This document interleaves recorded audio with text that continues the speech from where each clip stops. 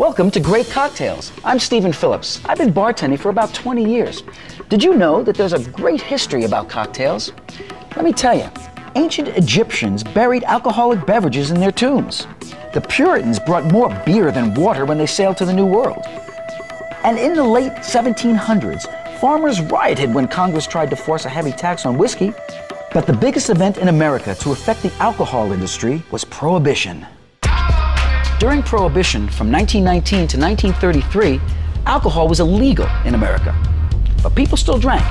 Now, a great skill that I learned as a bartender is how to make different drinks really fast. And it's something that you can do and try at your next cocktail party.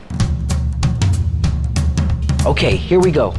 3 drinks, 1 spirit, in 3 different glasses in 1 minute.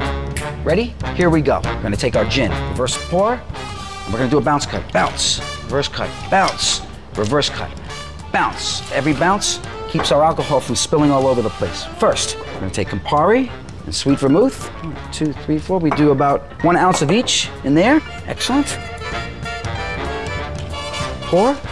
Perfect. Now, got a little ginger ale going in here, cooking down in here. And at the same time, I'm gonna take a lemon twist. Boom. Stir with our bar spoon. Now, our next drink, we take red and dry vermouth. A half ounce in each. We're gonna add some OJ. Half ounce of OJ.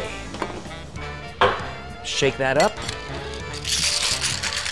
So it's nice and cool. Ooh, I can feel the minutes ticking away. Watch this. Nice little pour. Okay. And that gets a little twist. There you have it, 3 brand new cocktails with 1 spirit in 1 minute. The Sweet Negroni, the Gin Highball, the Bronx Cocktail, a favorite ever since the days of Prohibition.